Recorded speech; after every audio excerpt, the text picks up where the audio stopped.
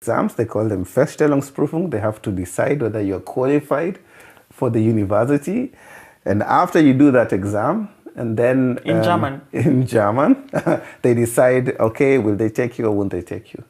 Yeah, so I have we were 5 of us wanted to study medicine. Unfortunately, one of us didn't make it, but they used another route to get to medicine. To still come back to medicine. still come back. Wow. Okay, so you mean 5 of you African immigrants? No, I was the only African migrant at that time. Wow. So I had Arabs and other nations who were also Albanians and so Ausländer, okay, foreigners with me. Yeah. So you did the exam, the entry exam to see if you're qualified to actually join the university. Yeah. Then you passed this exam. Then you pass the exam.